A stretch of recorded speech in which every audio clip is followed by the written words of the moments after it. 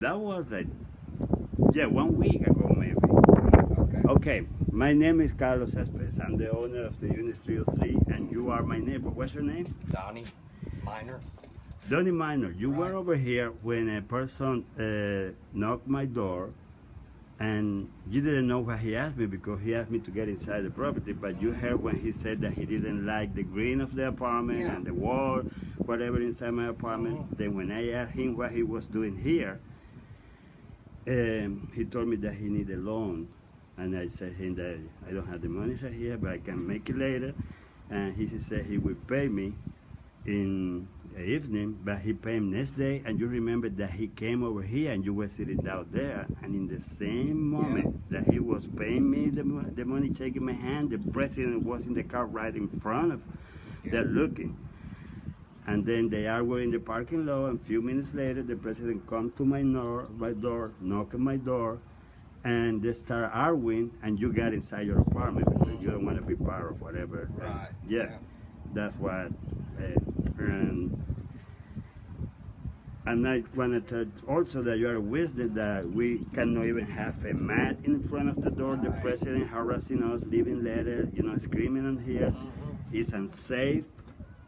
This stair over here, and we cannot cap something. I got lens problem. I don't see where I can have a plan. I cannot read the newspaper outside my apartment. And I have been harassed for the president for 7 months. And I told you the story.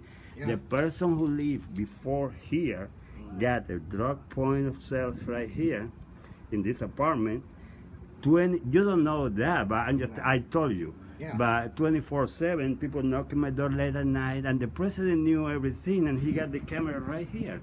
You see, 5 feet away. Oh yeah. And he didn't do anything. And we comment this several times, and he worried about the decreasing of value of the property.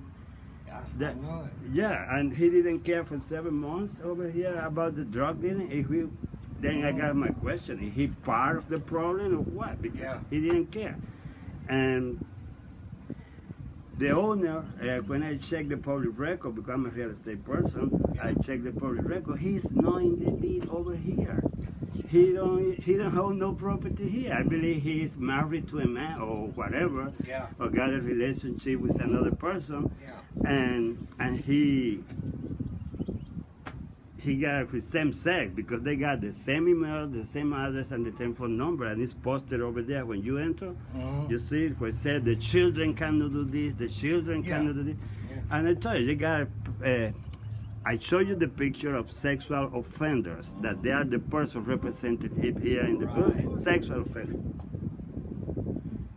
I believe it's the apartment. I'm not sure now. It's the apartment 507 and the 105, something like that. That he's got registered, and he got very close relationship with these people. Even when I talked to them, they told me that they represent us here. And you see over there, the lady's looking from the. Yeah, you see, she's look, she's right there looking, watching.